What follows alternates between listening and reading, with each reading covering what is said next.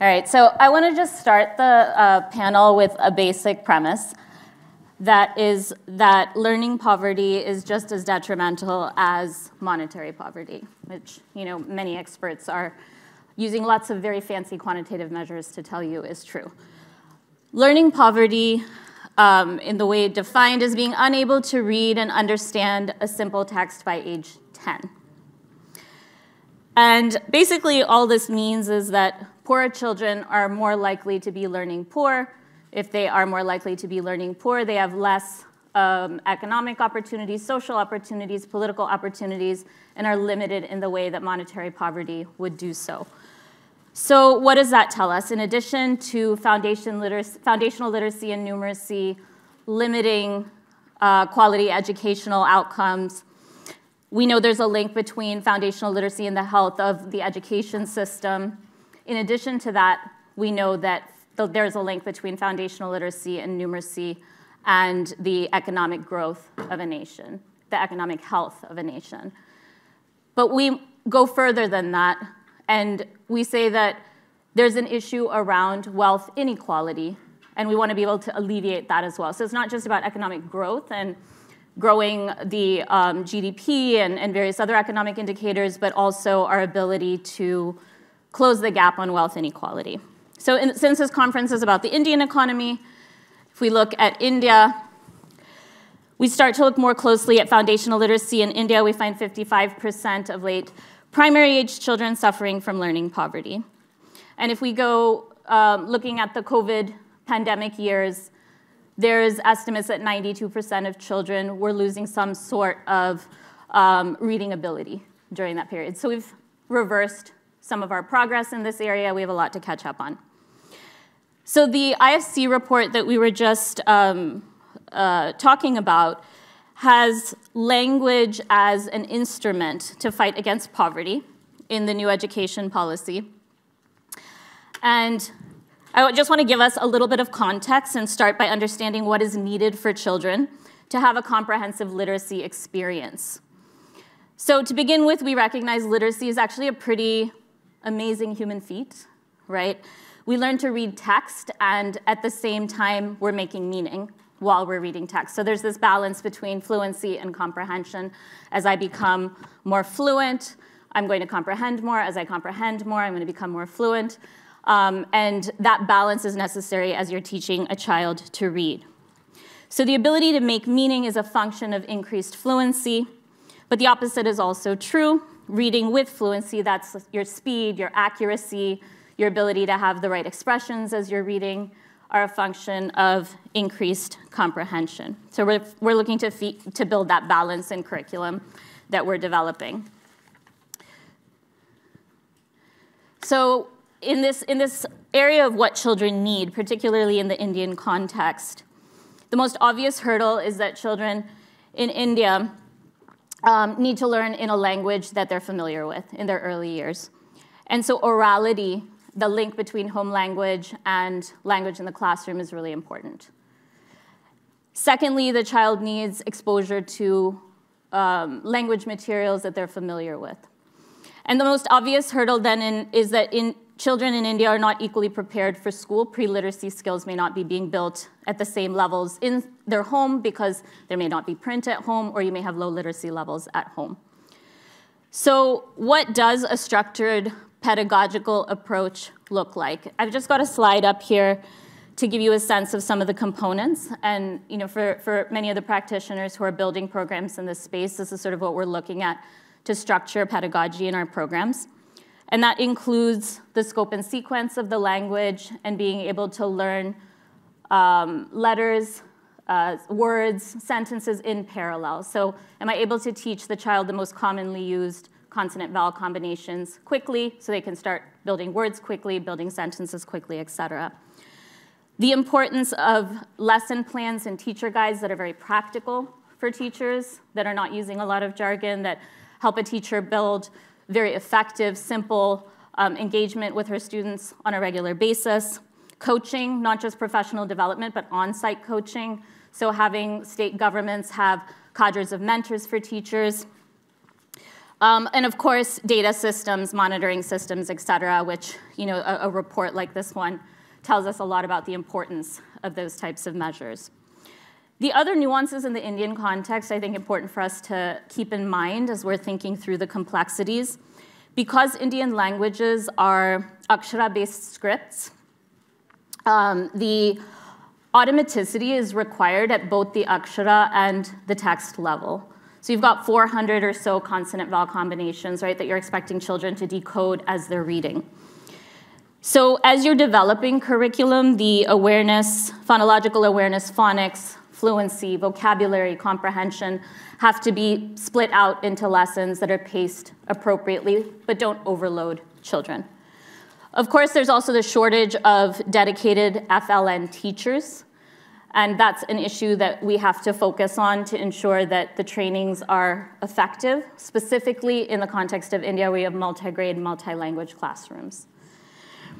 Quality reading materials, a dearth of those in local languages, but it's important to not just be creating them. You need procurement systems, distribution systems to get these materials out across the states and countries at scale.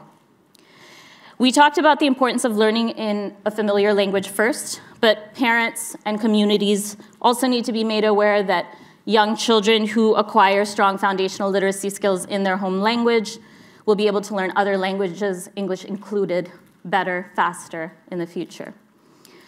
So despite these various challenges, lots of challenges, there has been quite a lot of progress and successful interventions in foundational literacy, many by NGOs, but at limited scale.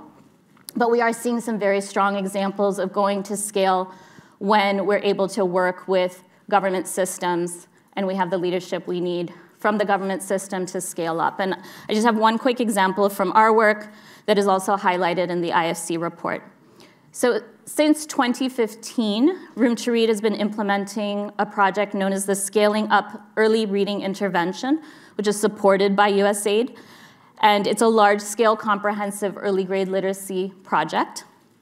It started across 4 states, Chhattisgarh, Madhya Pradesh, Uttarakhand, and Uttar Pradesh, reaching 300,000 children across 2,600 primary schools. We've just added 2 more states this past year, Telangana and Rajasthan. And the key components under the project are explicit reading and writing instruction, reading material that focuses on that balance between fluency and comprehension that I mentioned, child-friendly libraries with regular reading activities, dedicated time for reading instruction. Time built in for practice is incredibly important as children are learning to read, and teacher training, as well as monitoring and assessment. And the program is designed with an I do, we do, you do approach that mirrors the way we want teachers to work with students. So in the I do model, Room to Read is demonstrating the program. In the we do model, we're working directly with the state government, releasing some responsibility into the system. And then finally, with the you do model, the state government is implementing completely on its own with our technical assistance and support. And the first 2 phases have been completed. We're in the midst of the 3rd.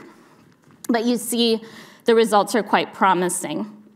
So we had an evaluation of the demonstration phase conducted in 2015 to 2017 in Chhattisgarh and Uttarakhand, and then an evaluation of the partnership phase between 2016 and 2018. And in both cases, we had effect sizes between 1.3 and 1.5 standard deviations, which is quite considerably substantial for these types of projects, and basically translates to fluency rates in program schools that are 2 times that of comparison schools. So now the time is right. There's an enabling environment due to the National Education Policy and Nipun Bharat to make transformational changes. And of course, additional budget allocations being made in this area to continue to support that. So we'll now have this opportunity to work together, all of us as stakeholders, to keep the momentum going. And that's what we're going to hear more about during the course of this panel.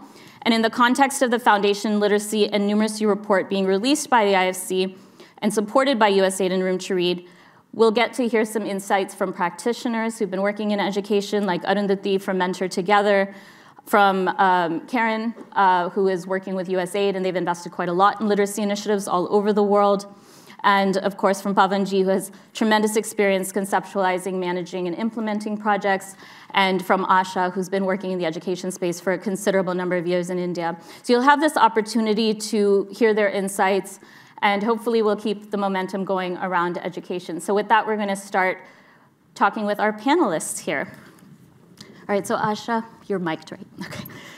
Maybe you can start just by telling us a little bit about your experience in education, and just given some of the themes we're talking about today, where do you think that we as a collective community should be focusing to continue to make improvements? So I think my first sort of adventure in education, I'm actually a venture capitalist and now a philanthropist. We run a family foundation that is focused on entrepreneurship, bringing entrepreneurship into disadvantaged areas where there aren't. My first dabbling in kind of seeing how we could accelerate kids who are problem solving in their community was we hosted something called the Maker Festival in India, and we had thousands of people showing up from across the country, young people from anywhere from age 6 to 25. And we would pick out of those, we would pick about 20 people, bring them to Silicon Valley and accelerate whatever they were doing. But that was, I mean, I see that as part of their own learning journey and how we could not just accelerate the projects they were working on, but also enable them to think about learning in a different manner. We had a lot of kids that did drop out of high school and do successful projects and actually create livelihood out of that. So this was very promising for me. But my first real adventure in sort of learning, as you guys are speaking about it, is on School in the Cloud. And I had worked with Professor Sugata Mitra, who was a TED Prize winner at TED. He had worked on, those of you who are in India, you probably know about Professor Mitra's work called Hole in the Wall, which he had, where he had put a computer in the concrete while it was still setting under a freeway I think in New Delhi. And the kids were just, I mean, children of the construction workers who were playing around there were playing with this computer. And they taped all this, and they discovered that in a year, the kids learned how to do search on their own. They learned English, and there was just phenomenal results achieved by simply having this computer, with access to this computer. So out of that, Professor Mitra had actually developed something called School in the Cloud, which I also adopted. And we got this sort of the internet we put in a 2 terabyte box. And we deployed it actually in pretty terror-ridden parts of Pakistan, because I wanted to bring that kind of education and just learning, actually. So we had the internet in a box in Khyber Pakhtunkhwa and some of those regions where there was a lot of I would say a lot of power of the clergy. And I was surprised to see that the clergy was quite happy to have this box that we were saying. And we were working with a group in Karachi called Spotcom. It was a local ISP. So because it was easy for us to then deploy it in Khyber Pakhtunkhwa. But what we learned is that irrespective of whether this was in India or Pakistan or wherever, if kids had access to the internet, even if they didn't know English, actually it made a lot of difference without having teachers who knew English. So these are all pretty radical, disruptive learnings from this project and this experiment that Sugata did. They have data for all this. It's all, if you look at School in the Cloud, it's all there. And there's something called the Soul Kit, S-O-L-E, Soul Kit, that one can download from TED.com, which gives you the whole template on how to do this on your own. And we had another one set up in Ahmedabad in an all-girls school. The results were phenomenal. Kids learned English and math in a way in which we had never expected. So I think that was my first experience. And I'm a believer in this whole idea of kind of privatizing and decentralizing learning through the edge nodes. It doesn't have to be centralized. And how does one make this happen? There are tons of NGOs in India, literally thousands of NGOs now, that actually go into the slum. And they enable learning in the children's environment where they are. So they don't have to be going to specific construction sites and so on. So the results are phenomenal. How this can be scaled and systematized, I don't know. But that's the big question. I think in the report, and Amit, you can correct me if I'm wrong in quoting this, but I think it's like 40% of schools have computers and only 25% are on the internet. in India. So if that's the case, this digital divide is an interesting question, right, in terms of where the governments are going to go in terms of their own investments in technology and public systems. And we can talk a little bit about that. And then I think there's a lot of learnings out of the pandemic period as well, yes, with the use of low-tech interventions like the radio and television and other things like that to get to the margins, as you say. So maybe with that, Arundhati, I know you have some experience working with a number of age ranges, and maybe you can just share a little bit about your work first and tell us some of your reflections on what you've heard so far. Sure. Yeah, it's a pleasure to be here, and congratulations to Richard and Amit for putting together such an eclectic group and also a day of so much insight. I'm Arundhati Gupta. I'm a social entrepreneur. I'm based in Bangalore, but I've also recently started spending more time in the Bay Area. I co-founded Mentor Together, which is a youth mentorship non-profit organization that works across India. If I can bring up the slides, I have 3 ideas to share from my work at Mentor Together to this very, very important topic of foundational learning. So just moving ahead, I think it's with me. So a lot of our work at Mentor Together as a mentorship organization is on this very, very simple premise that every aspect of human development is fundamentally shaped by interpersonal relationships. The people who we have around us, the people who we know, the kind of nurture they provide us, the kind of guidance, the inspiration, sometimes even consoling us in difficult times, those types of relationships become so vital in all our lives, so consequential in many ways in terms of what we do in our lives. And especially for young people who come from backgrounds of social or economic disadvantage, they can often be the differentiator between whether someone gets the right information and advice or gets the right support when they really need it. So building on this idea of mentorship and how our work has really looked at ensuring that mentorship is central to the education experience. We don't see it as very different from formal learning. We see that it's something that young people have to be supported through. And just as a little bit of context before I move on, in the last 4 years, a lot of our work has taken on a digital shape in looking at mentorship through an entirely digital program for young women and men in universities.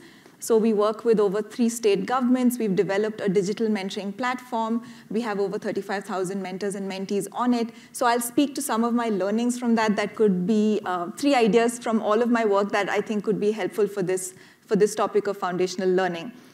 So the first one is just the opportunity when we think of foundational learning for us to set it as the base and the starting point for gender transformative education. And why is that so important? Right? Research shows that children start gaining insight into cultural gender stereotypes from as early as ages 2 and 3. They can start demonstrating behavior that's then stereotyped or prejudiced from as early as age 3 or 4. In our work in tertiary, and these things that start this early only get more entrenched as age goes on. In our work in tertiary education today, the #1 challenge that we're trying to solve is that why are there equal numbers of young women in universities, but only 30% of them go on to work, which is a problem that we discussed. Rohini shared a lot about it in two panels before. And we realized that you can solve for a skills deficit, you can address a network gap, but the hardest thing to change have been gender norms and social norms, which kick in so much in India to say that after the age of 18 or 21, the role of a woman primarily becomes that of a provider, of someone who should look at her family and the needs of the family rather than be economically providing. And so I asked myself that imagine if we could start solving that problem when young people, when they were children, when they were 2 or 3, right? The length of time we have to actually set the right gender norms and ensure that then those things don't become something that we're trying to just through other ways solve. So I think that's the first idea I'd like to share, that foundational learning is really the place where we have to start gender transformative education. And what that means is often moving from curricula and there's a continuum of educational pedagogy when you think of gender transformative of education, and you can start from being gender blind to gender neutral to gender sensitive, but what you need to be is gender responsive, which means that you don't have to, a lot of educational curricula is not stereotyped or does not have bias or prejudice in it. But what it means is that today, knowing what's the situation in India, it has to very actively address what's happening. It has to, so I recall an anecdote which if you take a book from, if you take one of the early education textbooks, there's a really nice story of a boy who's peeling peas and helping his mom in the kitchen. Now that's a great way to be gender sensitive because you're not showing the girl in the kitchen. But to take it further, why should it be the woman in the kitchen? Why is his mother in the kitchen? Why can't it be showing that the role of a man is also in the kitchen, right? So in those ways, making sure that you're really thinking of how to tackle some of these inequalities that emerge in India's society through early learning. The second idea that I'd like to share, and this comes from work. Sometimes I feel I run a technology company and sometimes I feel I run a not-for-profit because we've ended up building so much of mentoring technology for us to use. And I think technology in education has seen a rapid increase, especially because of school closures during COVID and what that meant. And like Geeta mentioned, it was also a lot of TV and also a lot of radio, but a lot of apps, a lot of different types of interventions have come up. If I could add what I think, and technology can do so many things, right? You could be putting teaching learning material onto it. You could be putting more types of training for teachers itself. The one thing that we've learned is most important, if you could address through technology, is this idea of helping the helper. So what's called in digital health and mental health interventions as supportive accountability. The fact that the person on the front line, often in India, in early education, the Anganwadi teacher, right? Or a parent who's coming from a low-resourced environment doesn't really know what to do but has to provide that care for their child. They don't often have the skills and the knowledge to do the right thing at the right time. So if technology can provide those kinds of very paired support to ensure that the person on the ground has that, it's almost like a buddy, it's almost like a coach. And interventions that do that have found to have much greater effect than if the helper is left with technology and left to figure it out on their own. So I think the idea of supportive accountability and coaching and nudging the person on the ground through technology is what I'd hope is an idea we take ahead and really scale. And for us in mentoring, it has meant some fairly low-tech things like you've said, Geeta. It's not, everything is not an app. We've had to create, for every mentor-mentee group, a WhatsApp group, because that's the way, and India runs on WhatsApp, everyone knows that. That's the way we can actually get, real-time information to help the mentor make the right decisions when they're mentoring. So imagine if we could do that for the Anganwadi teacher or a parent. That's the second idea I would put forward. And then the final idea that I'd put forward, because I really enjoyed reading through the report, the very multi-stakeholder approach that is there to early education today, including in the national education policy. It envisages a big role for business and government and civil society. From the business side, like it was mentioned, India has a very, very interesting corporate social responsibility law that mandates 2% of net profits being spent. And in the 7 years that it's been there, over ₹1 trillion has been put into the development sector because of that. So we have a lot of funding coming from the business side. What I found very helpful in my work at Mentor Together is taking a very shared value approach to working with business. Don't just take the money from them, but really think how this problem relates to their problem and what they need to do for that.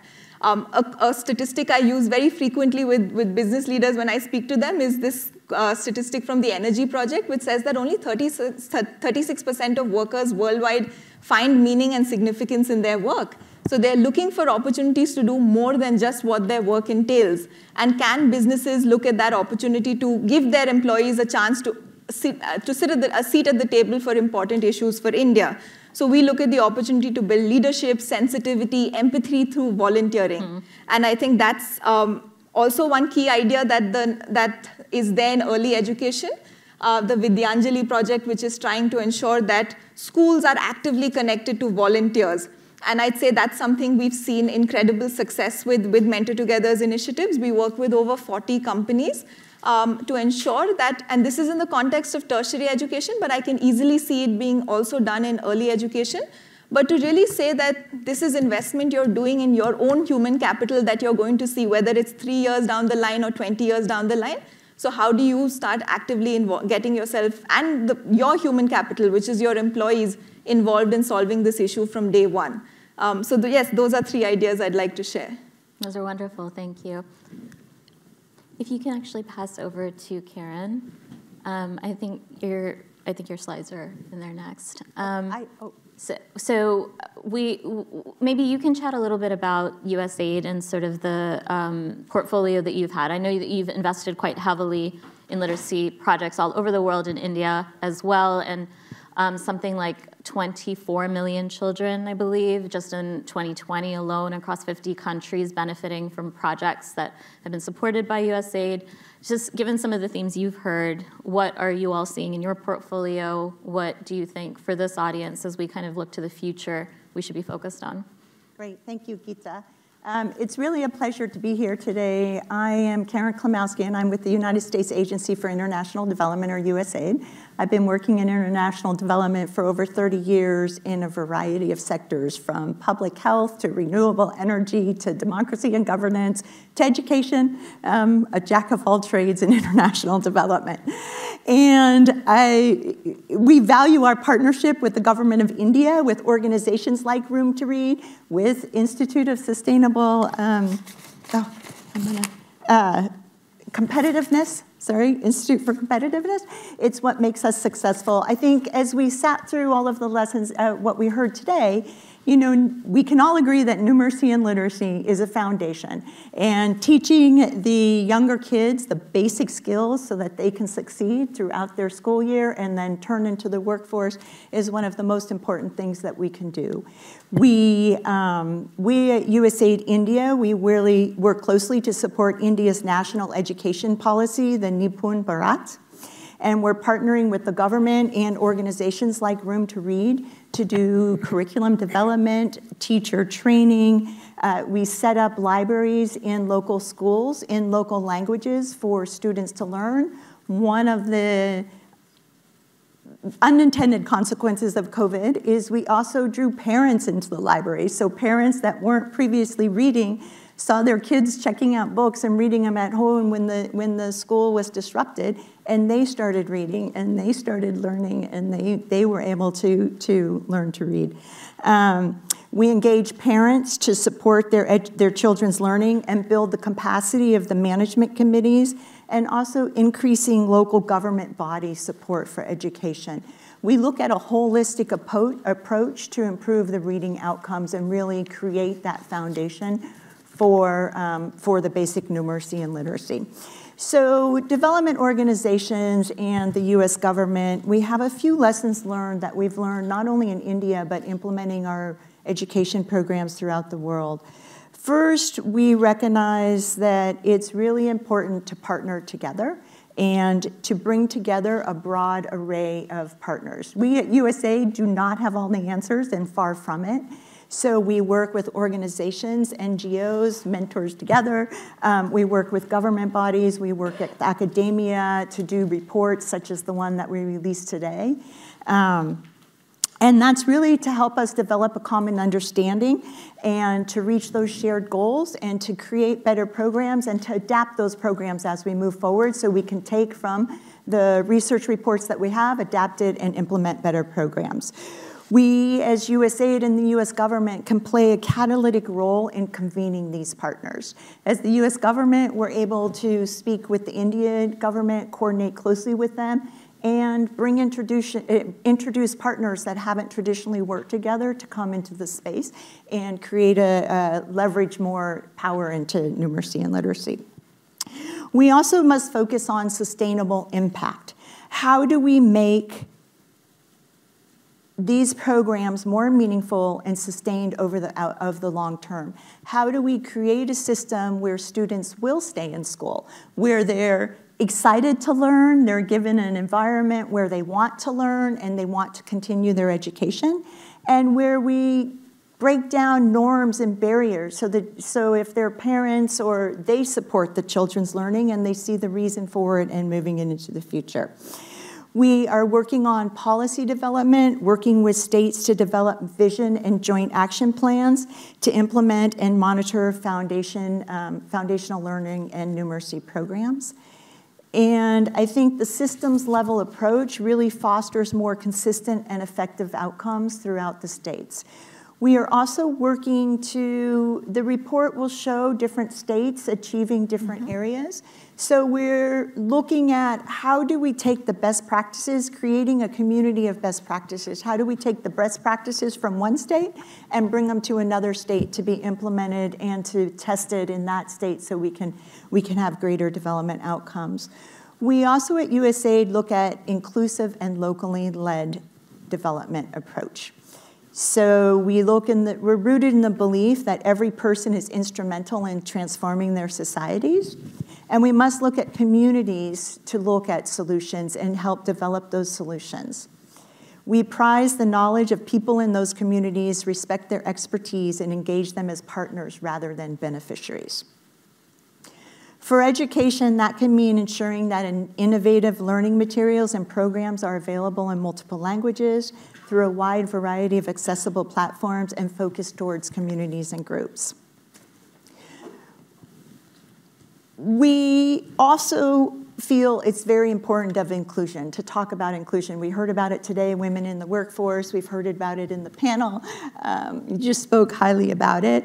And through all of our programs, we take special care to expand access to education for women and girls.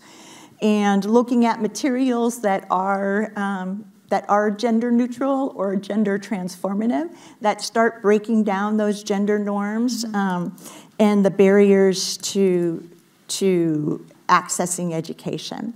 And I'll just share a couple of stories. I recently went to Uttarakhand, and I was able to visit one of our programs that we're implementing with Room to Read there. And I met a young student named Rita.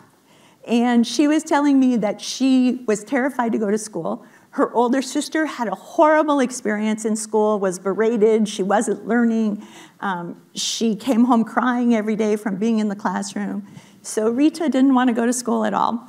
And luckily, she got into school. She went to a school that we had been working in with Room to Read, where we had done teacher training programs, we had done professional development. We created one of the reading libraries there where they had the access to read and they had dedicated times to read. And Rita saw the books. She started getting really involved in the books. She loved the books. She loved the colorful of the books. She brought the books home. Her mother started reading. Her father started reading. She was teaching them to read, as they also weren't reading. And it really sparked her curiosity. And she told me when I met her, she's become a star reader in the top of her class. And in her own words, she said, "I love coming to school every day. My teachers help me learn in a very fun way. I want to become a teacher like them one day so I can help others in reading and learning." And for us, that's part of why we do our work. While this is just one story, we can extrapolate it and bring it across and know that it's applied throughout all the areas where we work. And just another example I want to bring in, which is tied to some of the earlier panels that we're working on. We are working in micro and small enterprise development in India as well.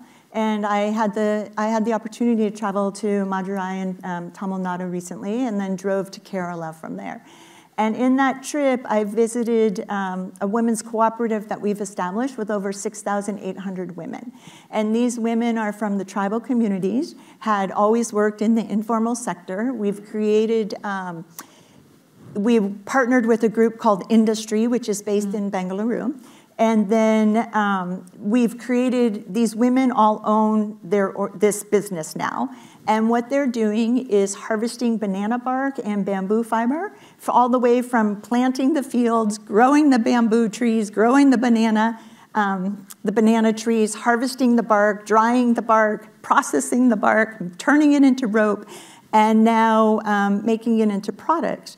And while we do that kind of skilling all the time, sometimes what we lack is creating a market for the product. So we were able to create a market to IKEA, Carrefour, Target. We're in talks with Walmart.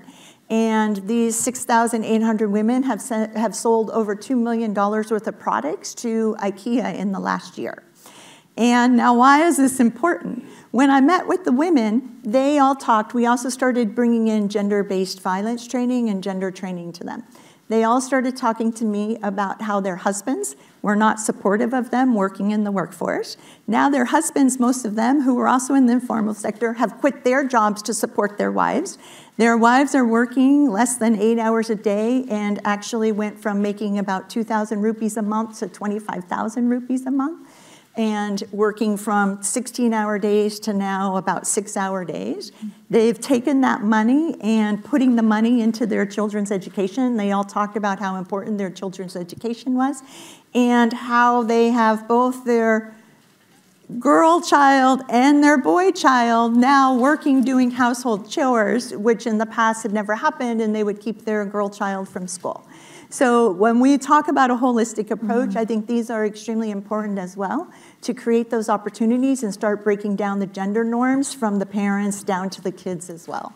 So with that, I will leave it, and I will say that some of the work we're doing in India and with the government, I think, is really innovative and can serve as models that we can replicate and take to other countries in the world as well, particularly in African countries where there's a lot more to do in numeracy and literacy. So thank you. It's fascinating that development agencies have been moving towards system strengthening more broadly, and you made the point around local ownership, and with that, I think it's sort of the right moment to invite now Pavanji to address all of you. You're representing, systems that are serving 250 million children, 1.5 million public schools, and the Economic Advisory Council of the PM's office. And so I'll invite you just to share a little bit about your thoughts, particularly given the complexity and the state structure around education and sort of what the scorecard means and what do we do with all this information? So, good evening, everyone. My presentation is based on this report only, and I will be going through this presentation on the basis of the school, teacher, and child. Basically, I will be talking about the major challenges and way forward. So, how to improve access to school education. Importance of education is for economic growth, social justice, equality, scientific advancement, national integration, and cultural preservation. That was, but requirement of school in future, as Vivek sir mentioned during his conversation, that we will be having less school in future. You can see the largest share of age 5-24 in India 2011, but in 2036, this percentage of total population shift to 2044. So major challenges related to access is improvement of SDI index, gross enrollment ratio, annual dropout rate, retention rate, which Arundhati was also mentioned. Total number of children in 3 to 9 years, you can say you are talking about the Anganwadis, but number of children not enrolled is it can be seen here in pre-primary enrollment and enrollment in grade 1, 2, 3. Still we have large number to check. And the most important, accessibility of children with the special need, that is also declining in enrollment of children with in states marks or numbers can be seen also. So future trend is, as mentioned in morning session also, the share of India's 0 to 19 population on decline, and overall number of school-going children will decline by 18.4% between 2011 to 2041. And nations like Japan, China, South Korea, Singapore, Canada, with similar trends have already begun. So now the major issue with this new education policy is that we should bring back all out-of-school children, prevent dropouts, achieve 100% GR at all levels, and all the state and UT government to innovatively group or rationalize schools. That is the main motto, and these are the innovative practices from states. Like Bihar is talking about Pravetsav, jisme in that scheme they are through street play, Prabhat Ferries, they are encouraging students to come. J&K and Ladakh, they are residential schools facilities for nomadic children, and community involvement is also visible there. Andhra Pradesh, Odisha, Uttar Pradesh, they are talking about infrastructure. They are developing, they are creating infrastructure in schools so that to get more and more students in the school. Gujarat and Karnataka, they are taking initiatives to attendance assessment through Vidya Samiksha Kendra and student achievement tracking system.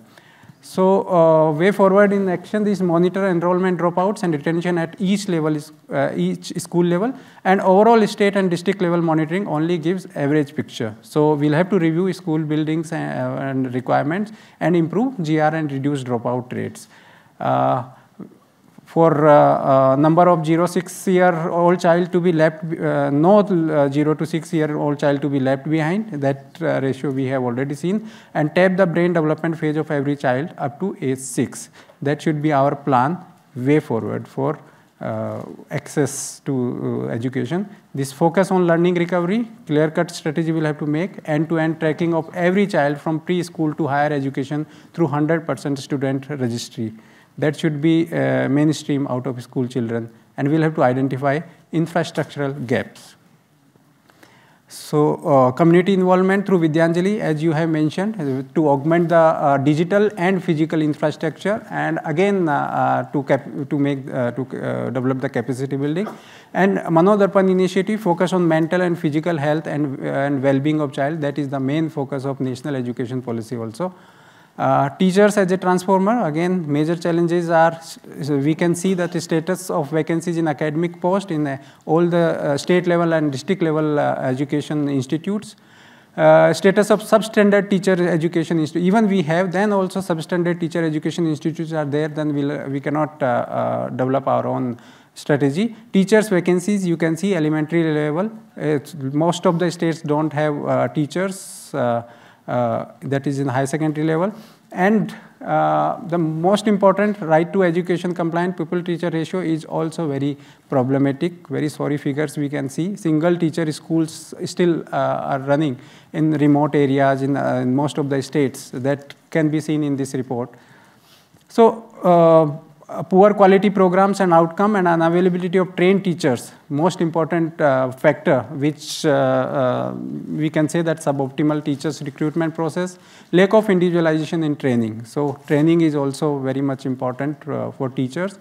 And this talks about, that's why National Education Policy 2020 is very much important, because it is covering all the areas, instructions, flow of resources, teaching, goals, technology, policy, administration, and engagements.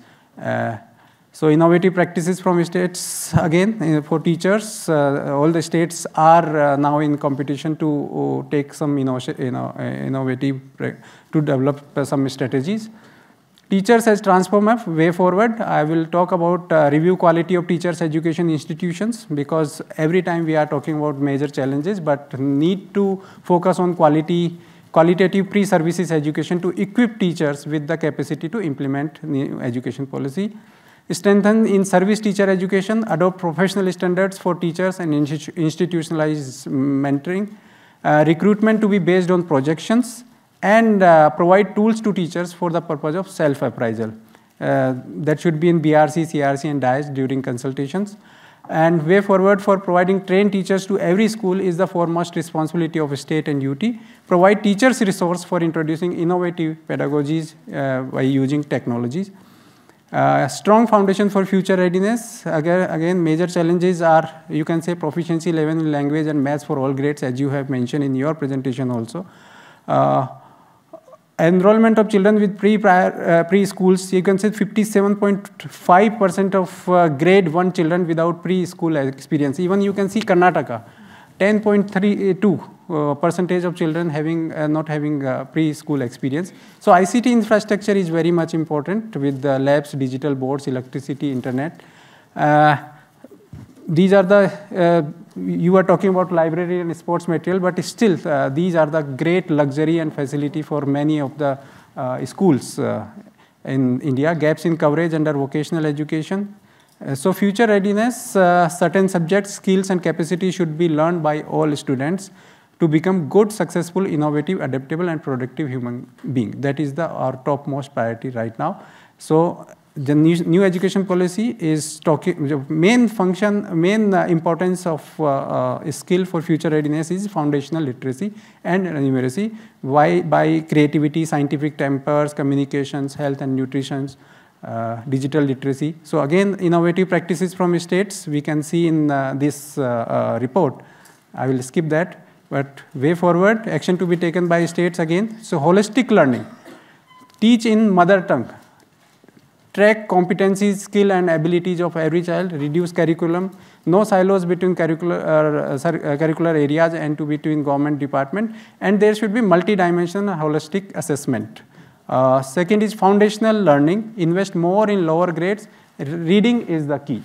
So Nishta, train 100% teachers, Diksha, use available resources to augment digital and physical infrastructure in schools. Deeper and experimental learning leverages the potential of technology available.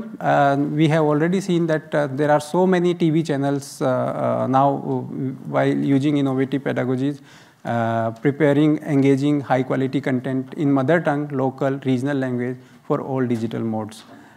So peer learning, buddy system in Chandigarh and Navodaya Vidyalaya are the best examples when we can give example. Collaborative learning, institutionalized peer learning, group teamwork and collaborations. Skill-based learning, introducing and integrate certain skills and capacity in all grades, including IT and new age and industry skills. So this report is not only talking about the major problems, they are also talking about the way forwards. And priority areas for state duties like foundational learning, skilling, and use of technology. So 100% energized textbooks with QR codes tagged to e-content. Mother tongue, that is the most important part of foundational learning. Regional language as medium of instruction. Performance grading index, you can see so many scores. Like this is a tool designed to provide insight on the status of the school education in states and UTs, including key levers that drive their performance and critical areas of performance. So we can see the 36 parameters it has highlighted, and outcome and governance basis, learning outcome, access to education, infrastructure, equity, teacher education and training, and governance process, which I have already mentioned. And on the basis of the structure of state PGIs, we have seen scores of states, small states, big states, UTs, and states.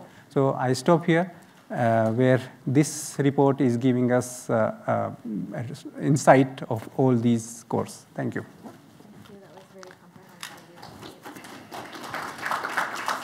Thank you. This is going to be like a couple of comments in my understanding of India, and I'll try to frame it into a question. I feel like there is a lot of digital illiteracy in India, not infrastructural support in rural areas, access to digital devices, and cost of data in all the rural areas is very, very low, and the cost is very high for how much they make there. There's inadequate skills for people who live in those rural areas to access phones and technology-based products. There's a big language barrier. 85% of India does not speak English, but the phones are in English, essentially. So I feel like and I really appreciate everyone who's put in their thoughts. I feel like there's a big gap in what India needs and what everyone's talking about. The only solution I hear from each one of you is how everything should be digital. And I'd never, besides Mr. Pavanji's presentation, there was a lot of talk about how there needs to be a foundational change in how schools are, how there's a change in schools essentially. So also like the previous session, there was Mr. Harshul, I think, or Hansul from Tech Mahindra, and he was talking about how they want to upskill people and how they want to make people skillful and not knowledgeable. And he essentially said that thing, and I feel like that's a disaster for India because we don't want to upskill people, we want to educate people, and there's a huge difference. I'm going to quote a line from one of my favorite films where a lion's going to jump on a chair every time you whistle, but that doesn't mean he's educated, that means he's well trained. So are we training people with digital, or are we making them educated? Because I feel like with this whole digital overtake in every field that we are seeing, I feel like we're training people, we're not educating people. An Uber driver knows how to use a phone in India, but he doesn't necessarily know what the slide means. He just knows that it's going to result in a functional change on his device, but he doesn't necessarily understand what it does. So do you think there should be any other change besides this huge overtake of digital? Because I feel like India is not ready for that. So digital or no? Because that's what all the startups here are doing. Yeah, so I'll respond from our perspective as implementers. I actually don't think most foundational literacy programs are focused on digital. That's not true, actually. Most nonprofits that work in that space actually use hard copy books we use much more than the digital space right now, because as I was noting, most schools don't have access to computers, most schools don't have access to the internet. So that's, I think, let me start with that point.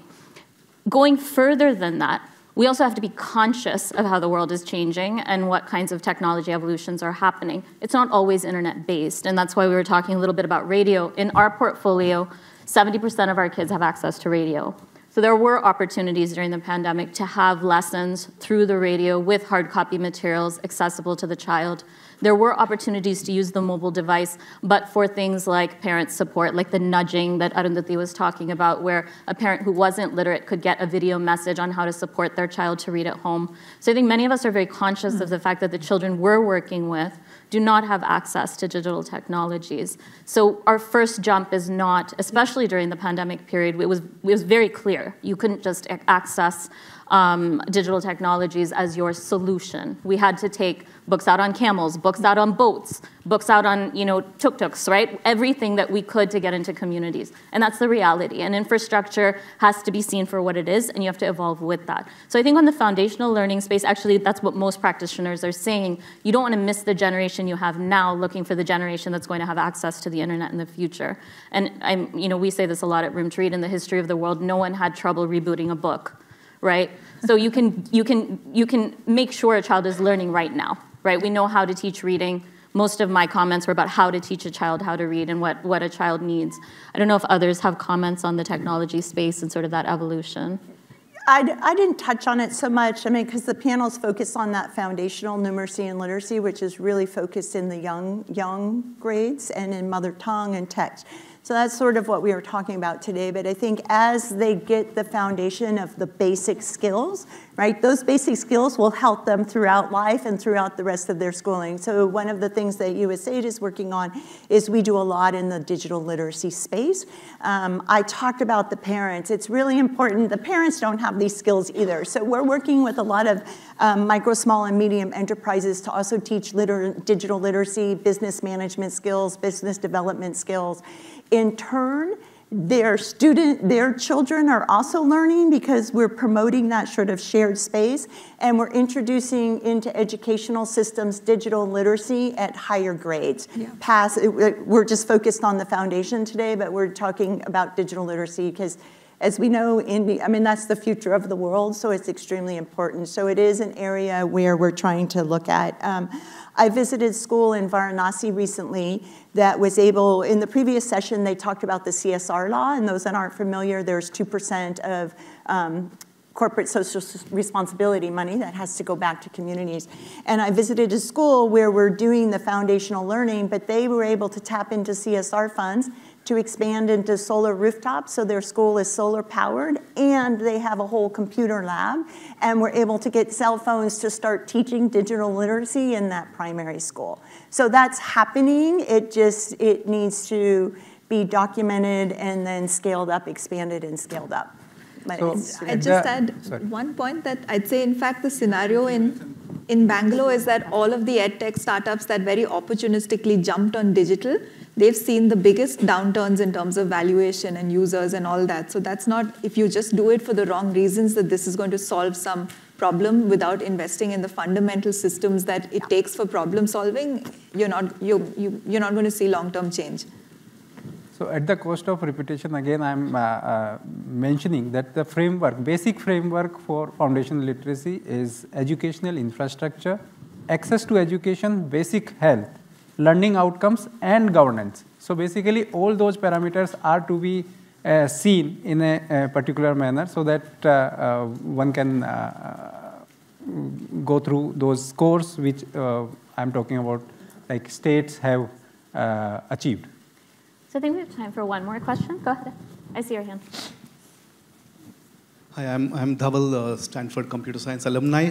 I had a question with respect to your presentation, Pawan, and anybody else has thoughts, please share. So there must be some best practices that come out of your research with the states, right? All this work. Even Delhi government is doing some innovative stuff, apparently, right? Sisodia is focused as education minister also, one of his portfolio. So are there some exchanges of best practices, some partnership to learn from each other and do the best for India? So on the basis of the presentation, I have seen best practice. I have shown best practices for school, for children, and for teachers transformation. So and you will see the scores also daily, particular on the basis of the 6 parameters. And the best thing is that all the states are competing with each other. It is not only about Delhi. Ladakh is learning from Karnataka, Karnataka is learning from Andhra, and Andhra is learning from Delhi. So it is not like that one particular framework is for then one particular state. It is like everybody is working for to achieve the foundational literacy. Geeta? Wrap up? Yes, please. Okay. Well, I hope you enjoyed our panel. There's a lot happening, as you can tell, in this space, and a lot of different perspectives on those that are working in this space.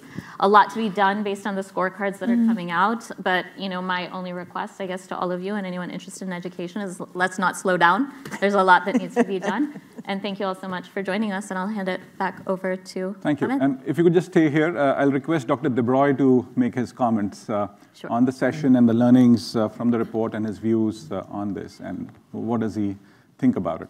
So you have about 6 minutes. Well, ladies and gentlemen, there are issues connected with foundational learning, and there is the specific of this particular report. They overlap, but they're not quite the same. We've had a very rich discussion on issues connected with foundational learning. This is the second report that the Institute has done, the Institute for Competitiveness has done, for the Economic Advisory Council, which means that we are aware of what is in the report and have vetted it after a fashion. I should also quickly point out, because of what you said about digital and access to computers, that this report is very unusual. It does not presume the Economic Advisory Council has access to a computer, so the foreword is completely handwritten. When you look at a report like this, or if you're trying to write a report like this, essentially, you're trying to identify a set of variables. You're going to try to weight them, and then you're going to aggregate them into an index. And there is a data source you're going to use. The data source is pretty up to date, except the major data sources, all the data sources, are from right in the midst of the pandemic.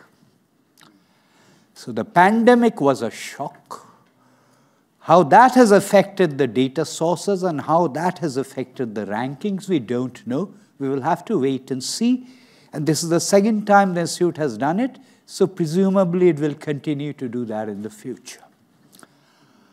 In terms of including indicators, there is always some subjectivity. If this is foundational learning, and if I'm including infant mortality, should I include anemia amongst the mothers? Should I include institutional delivery? If I'm going to include expenditure on education, is that going to be irrespective of what that expenditure on education is on? For example, if there is a state which increases the wages and salaries of school teachers, does that lead to any improvement? In other words, there's always subjectivity in choosing the indicators. There is also subjectivity in choosing the weights and therefore in aggregating and getting the index. What is therefore important is to test for robustness and not get fixated on the rankings. Instead, you will find that all the states are in neat clusters. Within a certain cluster, whether a state is number 1 or number 2, it doesn't really matter. But quite clearly, there are certain clusters of states that are doing well and states that are not doing well. What is also important is with that constant methodology to track the improvement of a state over time. And because this is the second time the Institute has done it, you will find a page which is devoted to how a state has improved or has deteriorated over time. Foundational learning is only one part of the educational silo. So once we are talking about education, it's a moot question of how much I learn by just focusing on the foundational part of it. Should I actually separate it out, as someone has said, between the Anganwadi part of it and the primary, pre-primary part of it, because these are dealt with by separate units within the state government. But I thank the Institute for Competitiveness for having done this study. I hope they will continue to do this year after year so that we can not only get a snapshot of where states are at a certain point in time, but we can also gauge improvements over time. Thank you very much. Thank you. Thank you.